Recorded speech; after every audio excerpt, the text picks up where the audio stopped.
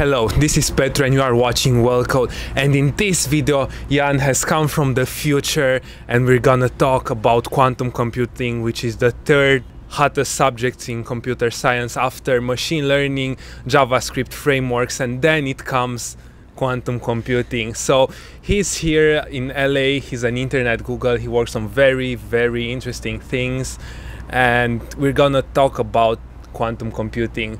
But before going into that, can you please tell us more about yourself? What are you doing?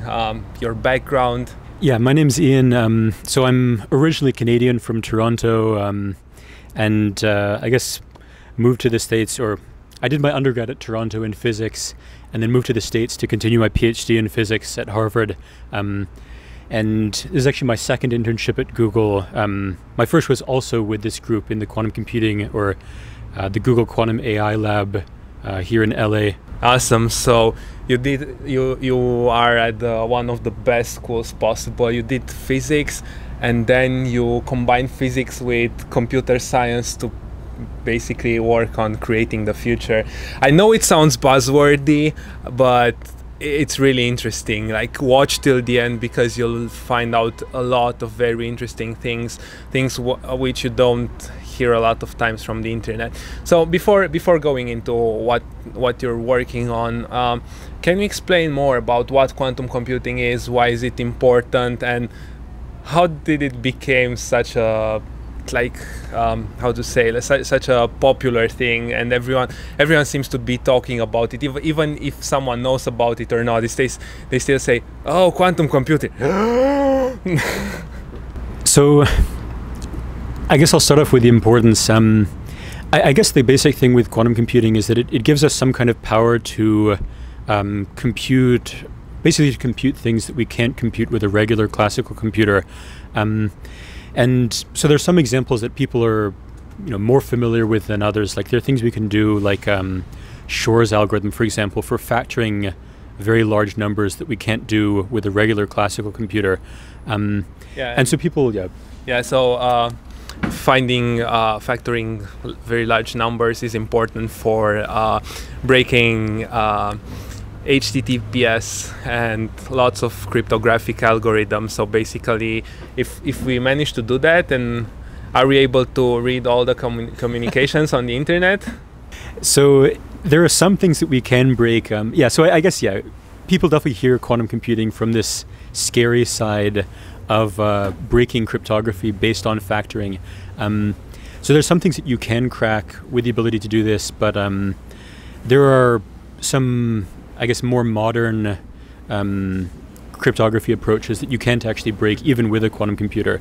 So we will get some potentially interesting things, like maybe some secrets from the 80s, or you can also have things like, I guess, a lot of short-term things that you don't need to be secure for a very long time. Like, I think banking transactions, for example, are done with these things that you could attack with a quantum computer. But hopefully by the time we actually have such a large quantum computer that you could break these things, they'll improve the security systems. So I think in those terms there will be things that are revealed. Like, I would imagine some of these things, like state secrets from the 80s or something, could be a kind of weird thing. But I don't think that's the way that quantum computing will change the world. Probably the most most communications would be just like stored data by the NSA of regular people browsing the internet.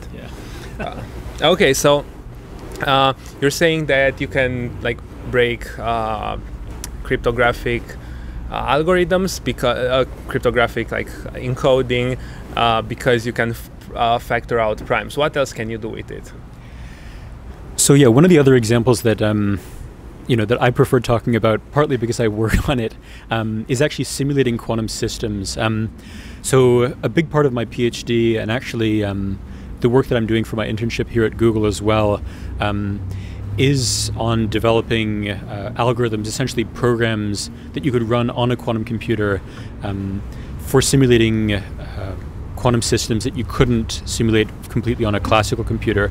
So there are a lot of interesting things, like models of how superconductors work, or what are superconductors? Okay, so superconductors are systems that basically that you can use as, like, for example, a wire that can conduct electricity with no energy loss.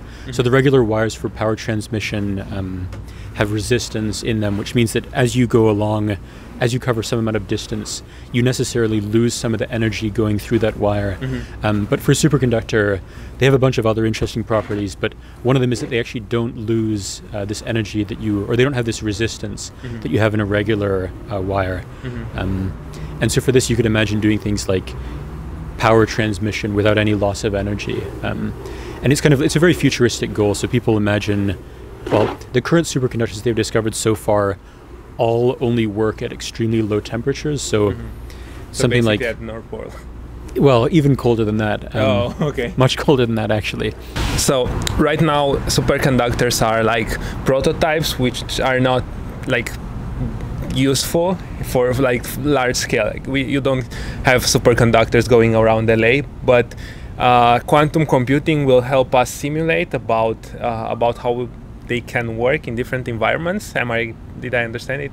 Yeah, so quantum computing won't necessarily give us like this long held dream of a room temperature superconductor, something that superconducts at room temperature.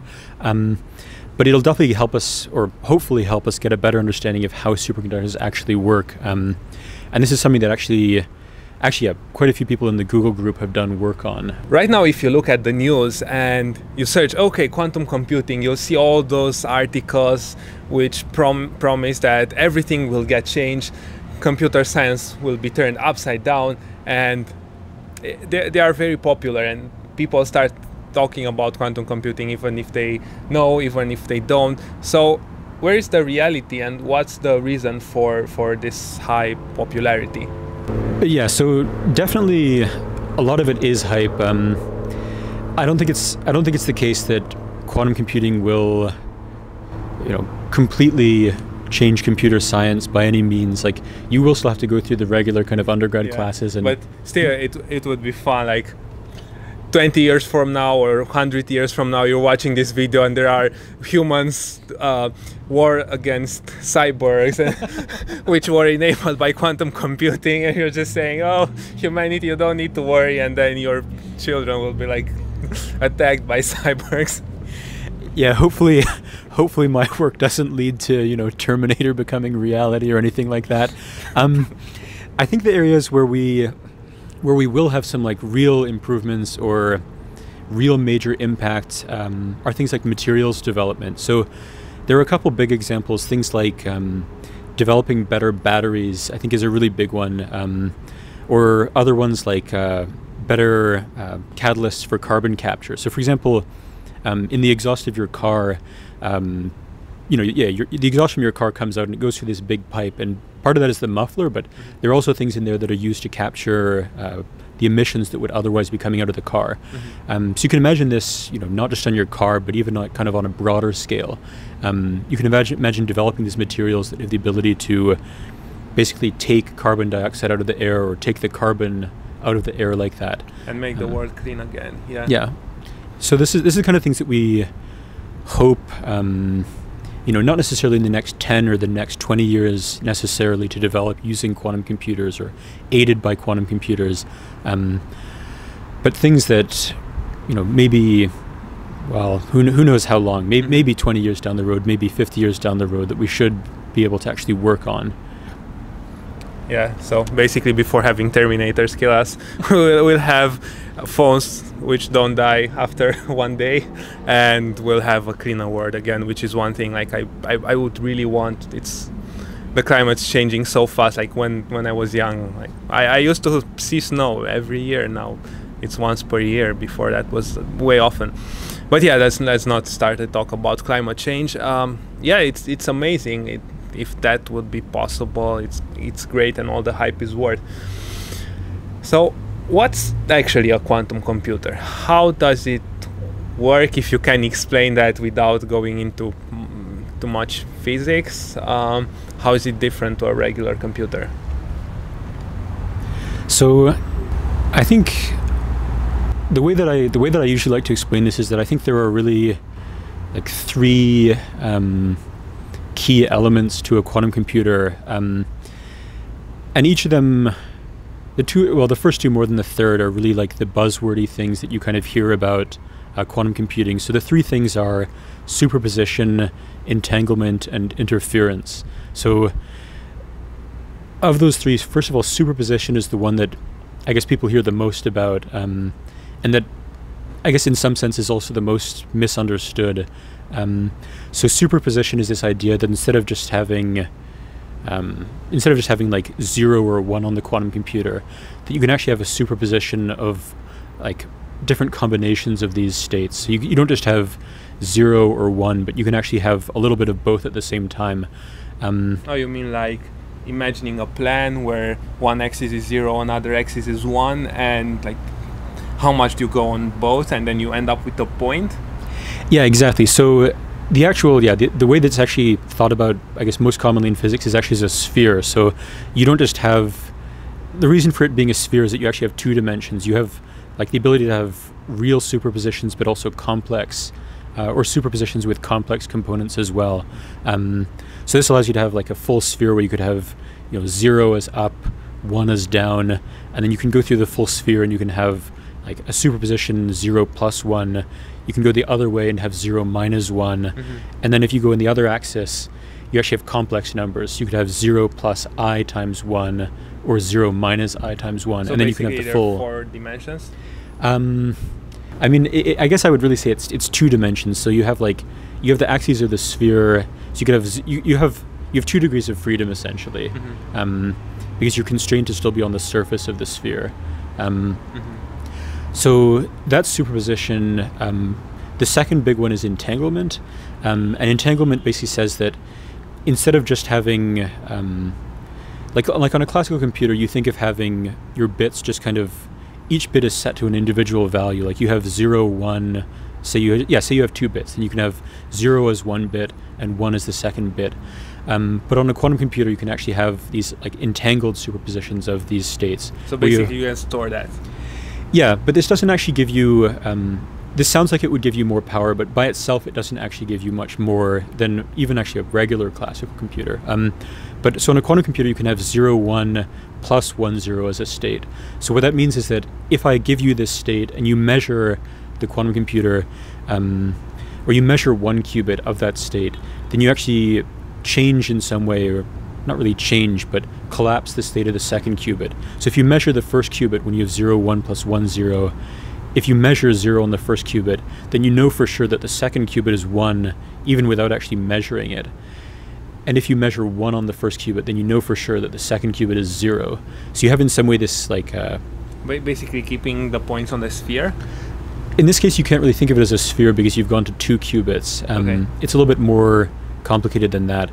But you have this, in some sense, you have these like... you have like a system? You have this kind of like link between the qubits that you wouldn't have in a classical setting. Okay. So I guess, with... The key thing is with 1 qubit, you have this kind of sphere picture where you can say 0 and 1. With 2 qubits, the problem is that you have too many dimensions to have this like clean sphere picture. Like you have all the 4 possible different bit strings that you have with 2 bits. You have 0, 0, 0, 1, 1, 0, and 1, 1. So you can't really just think of this as like a sphere anymore because you have too many dimensions. You have 4 dimensions. Okay. But so entanglement is this property that you can kind of have like a link between qubits. So you can basically the first one has an impact on the next ones. So I mean, that's definitely one. Yeah, it's definitely one way you can think of it. So it's like you can have a state that's like not just 0, 0, but you can actually have a superposition of 0, 0, and 1, 1. And what that means is that if you actually measure the qubits, if you measure one of the qubits as 0, you know that the other qubit is also 0. So this is kind of link essentially between the 2 qubits. So in some sense, that's the second thing that gives quantum computers their power. So if you didn't study enough math, now is the time. If you wanna do quantum computer, if you wanna do quantum computing, if you wanna build cyborgs who will protect you and bring you food and clean your room, you have to go back and learn math in order to be able to work on quantum computing. I had to pay attention a lot compared to the other interviews just to be able to follow up and see how much I understand. And I suppose there's more advanced math behind that. Yeah, so yeah, there definitely is a lot of your physics undergrad will be math based there, and I mean, in some sense, a lot of what I do is still largely, I guess, linear algebra is really a big part of what I do. Yeah. Okay.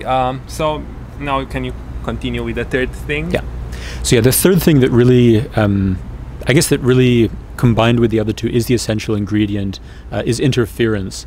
So I said before for this entanglement example, 0, 0 plus 1, 1. But really the key thing that gives quantum computers their full power is the ability to have minus signs as well. And not just minus signs, but as well as minus signs, these like complex internally? superpositions. Yeah. So, So basically, you have all those weird positions, and then plus that you also have signs. exactly, yeah. So Probably the positions are more like difficult to have there, but the signs are also good bonuses. yeah, so that's actually a really interesting point. And actually, if you don't actually have the signs, like if you only have like superpositions with plus signs, then you can actually simulate that with a classical computer, which is something that usually when people just mention superposition and entanglement, that they wouldn't actually say. But so actually, without interference, without the ability to have these signs, like minus signs as well, it's actually something you can actually simulate a quantum computer that only has plus signs with a classical computer. Yeah, but won't it need more memory? Because You would actually think so, but it actually wouldn't. So there are actually ways. There are actually ways, basically, with randomized algorithms, that you can simulate a quantum computer that doesn't have minus signs as well. But yeah, so the key third thing is interference, the ability to have these minus signs or complex numbers as well. And that's what allows you to actually get this, for example, like a big thing people would talk about is constructive and destructive interference with a quantum computer. So what you want to do, you want to have this constructive interference, essentially where the correct answers all add up their probabilities together, and the incorrect answers all have their probabilities cancel out by having different signs. And basically, if this happens, then essentially your probability of getting the correct answer hopefully goes close to 1, and your probability of measuring an incorrect answer goes close to 0. And so it's actually the combination of interference together with superposition and entanglement that gives quantum computers their power. But without all three, you don't actually have the full power of a quantum computer. Okay, so basically, from what you explained, quantum computers are more like a mathematical system of concepts which are linked together and which make sense, and because they make sense, they're constructed that way, you can use that kind of mathematical theory to simulate what you said earlier. And in order to be able to simulate that, now you have physics, which helps you with finding, I don't know, I was very bad at physics, but I'm just imagining that thing helps you, like you find some materials who have the properties which are needed by the mathematical system. Did I understand it correctly, or am I far? Let's think. So are you talking about for building a quantum computer, or for the Yes. side of so for the side of building a quantum computer, essentially we need systems that do have properties that we can kind of match to a qubit. So we need something that basically has like in some sense 2 states that we can link, or that we can label as like the 0 and the 1 states. But we also need the system to have the ability to basically like preserve these signs when we actually set the state up using whatever system we're using for the qubit. So I guess you need something where you have the ability to kind of link these like configurations of the system somehow to the qubit 0 and 1 states. And then also have the ability, for example, I guess interaction is a big problem. So you can't just have 1 qubit by itself, because for a quantum computer you need hundreds or thousands or maybe tens of thousands of qubits to actually do something interesting. Okay. So you need the ability to have these systems interact, and that's, in some sense, I think that's really the biggest problem for quantum computers right now. So people have really developed quite a few different systems that you could use for a single qubit. And I think the challenge at this point is not just linking them up, not just going from 1 qubit to 2 qubits, which is something for many systems we've already done, but going from 2 qubits to 10 qubits to 50, while still maintaining the ability to actually have the qubits not totally lose their state in different ways. So where are we right now? How many qubits does the best quantum computer in the world have? So qubits as a number by itself is not exactly the target that we want. So there's some systems, or there's some companies that have worked out things with thousands of qubits. But the number of qubits isn't the only way that we would determine quality for a quantum computer. The second thing that I've kind of alluded to a little bit but haven't talked about is coherence. So that's really, in some sense, how well you can maintain a quantum state with the qubits. So there's this trade-off really in most platforms that people have developed where as you have more and more qubits, you tend to have a much harder time maintaining coherence on the quantum computer. What coherence? You mean obtaining the same results at every run, or? Basically not losing the state in some way is the kind of simple explanation. You mean like compared to a classical computer not having a crash? Yeah, so one of the big examples would be with superposition. Say I put a whole bunch of my qubits in this superposition of 0 and 1. One way of losing coherence would be to collapse either into 0 or 1. And so then you can kind of clearly see that I've lost the superposition that I used to have. And so this is one of the different ways of losing coherence. You've really kind of lost the quantum state that you hoped or thought you had. So that's one of the challenges. That's really the challenge. Not just having a large number of qubits, but having these qubits be of sufficient quality that they can stay, or they can maintain their coherence, maintain their quantum state or quantum nature over a long enough time that you can actually do the computations that you want to do. So I guess the Google group, for example, is working on actually a 72 qubit quantum computer right now, which is one of the biggest in the world.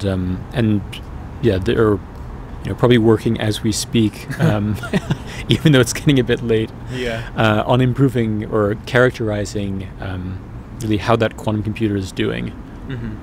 So there's this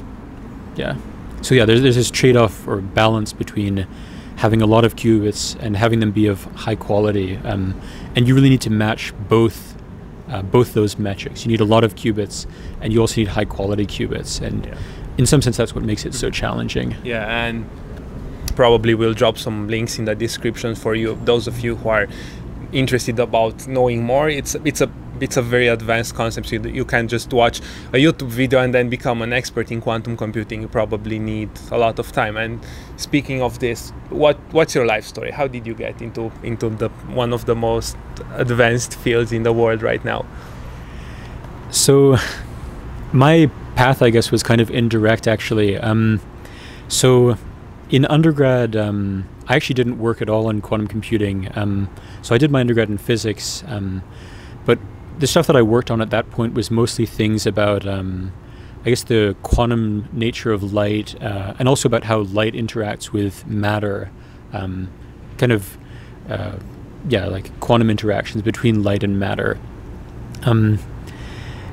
And when I started grad school, I actually, or even before that, when I was applying to grad schools, actually, I guess computer science for me for a long time had been something I'd been interested in, but never really spent as much time on as I liked. So actually, I thought of applying to computer science grad schools, but I guess I just felt like I wouldn't be as good an applicant for computer science as I was for a physics PhD program. And so basically, soon after I started grad school in physics, I kind of thought about this a little bit more. You mean grad school like master's or PhD? PhD. Okay. Yeah, so So you started the PhD without being in the quantum computing domain? yeah, so some of the stuff that I did was kind of slightly linked to quantum computing. Like I used to work on some things that could be applied to quantum computing, but I didn't work on those applications. So that helped me a little bit. Like I had a little bit of background with things that are kind of relevant to quantum computing, but not directly quantum computing. But so yeah, when I started grad school, I kind of thought a little bit more about this, and I thought, well, you know, I'm in a physics PhD program. What can I do to be a little bit closer to computer science, or to do some of these things that I've been, I guess, interested in for a long time? And very luckily, there was actually a professor at my university who did work that combined these things, who worked on algorithms for quantum computers, specifically for simulating physics and chemistry. So I started with his group, and you know, it's been great ever since. Okay, yeah. Been able to combine my interests pretty luckily, and yeah. And what's your advice, and also what's your intuition about the domain? Do you think the number of people who will work in this domain will grow? And what would you advise someone who's watching this video to do in order to get a better understanding? And if he's interested in a domain, what does he need to do in order to get accepted into those kind of groups, which I imagine that they're like super hard to get in? Yeah, so I definitely think quantum computing is going to be on the upswing, definitely for a while. It might be, it's hard to say if it'll be a slower upswing at first. Like, there's always this kind of balance of, I guess, especially with a field like quantum computing, you have to watch out for getting overhyped. But I would say that if you were trying to get into quantum computing, well, it's actually interesting. I think it's something that it'll become easier to get into as time goes on, where a lot of universities now are kind of slowly starting to develop programs, or undergraduate programs that combine some of the things you would need for quantum computing. So there's a lot of linking between things in physics, math, computer science, electrical engineering, where you can kind of combine a little bit to get into quantum computing. So basically, you need to go into college to do that. Yeah, definitely. I think definitely it would be. It's something that's definitely a lot easier to do, especially as an undergraduate student. I don't think there's a particular direction that you have to go to get into it, but definitely, I think that really physics, computer science, and electrical engineering are probably some of the easiest ways to get there. All of these programs in different ways give you a bit of different exposure to the field. I've actually heard, interestingly, from some people that their undergraduate algorithms classes now have like a little 2-week thing on quantum computing. So I think there are a lot of different ways that you can get into it. Before ending the video, I have a very interesting question for me. I'm very interested in the answer. So, you're, as a researcher, when were some moments when you feel like your mind expanded? Do you know what I'm talking about? Like some kind of revelations, or what are some concepts that you found very interesting after you understood them? What were your biggest breakthroughs? So my biggest breakthroughs in understanding something? Whatever you want, understanding or discovering new things, it's up to you. I think for me, some of it really comes down to, I guess, almost like small mathematical details. Like, I guess some of the stuff that I tend to be most proud of is, one of them is definitely like really understanding some proof of something. Like, there's some, I guess, especially for some of the stuff I do, I think some of the stuff can be a little bit tricky to get through, and you kind of bang your head on the desk for a while, but really once you get to the point that you get through the end of reading some, I guess, research paper or something, and actually realizing that you do understand it is, I think for me that's definitely a really good feeling. The second thing that I actually like a lot, and that I've been doing a little bit today actually, is basically, I guess, or something that I really do enjoy, is implementing some of these things in code that I work on.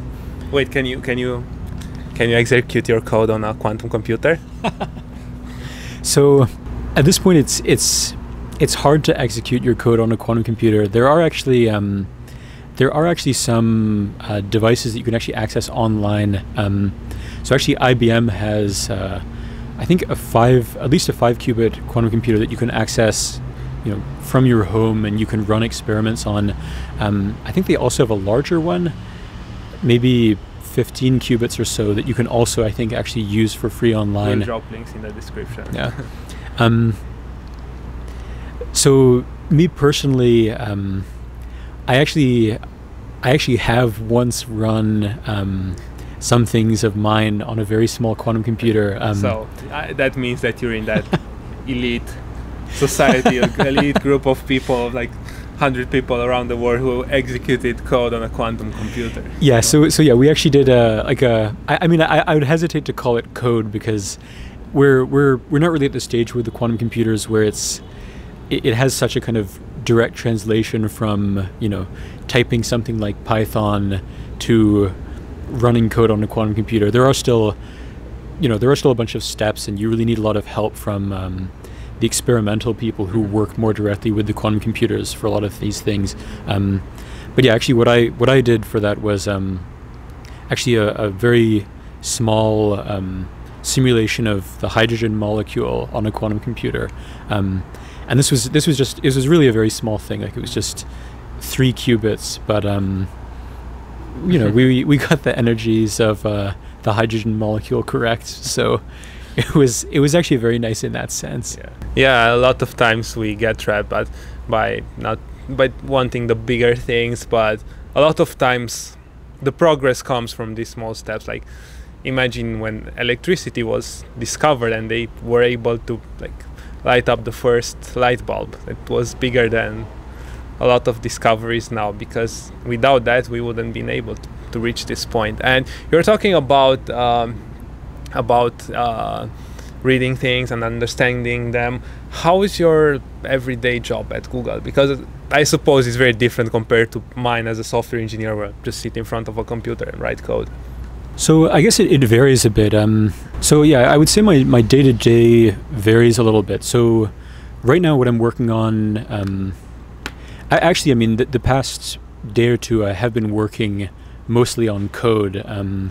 But this is, it's code that I'm using to run some calculations that help me understand some of the algorithms I'm working on.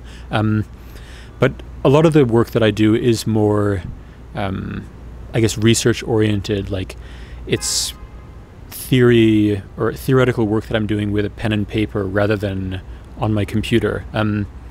So I think it's actually very nice when I have the ability to balance between these two things and not get too much on either direction. Like, I don't personally, I don't want to be spending absolutely 100% of my time writing code, but on the other hand, I don't want to spend 100% of my time doing like this very pure research stuff with no. I like having the code component. I like having a little bit of the component where I'm kind of sitting down and just thinking about what I'm doing for a little bit as well. So thanks a lot. I hope we got your interest, and we'll drop a lot of links in the description. Feel free to check them out. Don't feel discouraged if you don't understand things from the first try or the second try. How many times should they read something until they are allowed to quit and saying, okay, this is not for me, I don't understand this? I guess it'll depend on, hopefully we can have some links that you can only read through once, and things will be clear from there. But yeah, I mean, really understanding things, I think you really have to read through a lot.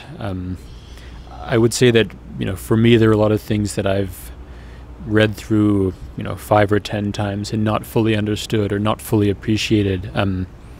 So I think that's fine, though. I think it's something that you read through once, you understand a little bit more. You read through a second time and you get a little bit more on top of that, and it's something where you can almost spend as much time on it as you want, but each time you get a little bit more out of it, you learn a little bit more. So I think that's kind of the way that I would think of it. And also close your social networks and all the chats while you're reading it. I know Jan is very hard to reach. Like, I asked for this interview a lot of times, and like, I understand your work is complicated. It's complicated and you need to disconnect, and that's one big advice I have for everyone who tries to learn even computer science, which is way easier than quantum computing and quantum physics. Just whenever you're learning, whenever you're reading something, just disconnect completely, have no interruptions. Yeah, cut off distractions and really focus on what you're working on. Yeah. Okay, so until next time, don't forget to hit the like button if you learned new things from this video, and don't forget to subscribe to our channel. There is a lot more content coming up. I wish you all the best. I wish you have a successful career. Don't forget to read everything that will drop in the description, and especially don't forget to ask comments whenever you're not understanding something. We will try to answer your questions and help you as much as possible, and until next time, we wish you all the best.